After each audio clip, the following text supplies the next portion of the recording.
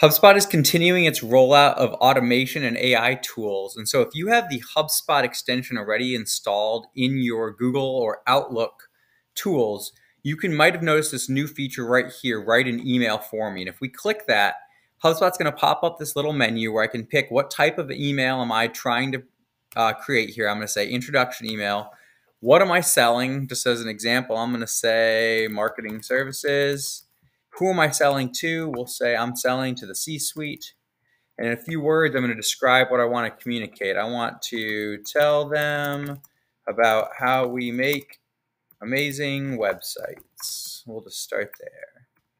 And then I'm going to pick a tone for this email: professional, helpful, witty, formal, optimistic. Let's say professional and optimistic. And I'm going to hit generate.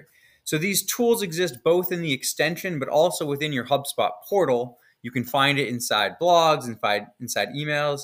So you can see, here we go. So we've created an email. We got a couple places we're going to just go pop in person's information. But I'm going to say, this looks great. And insert content. And away we go. Pretty cool. Please reach out with questions. Thanks.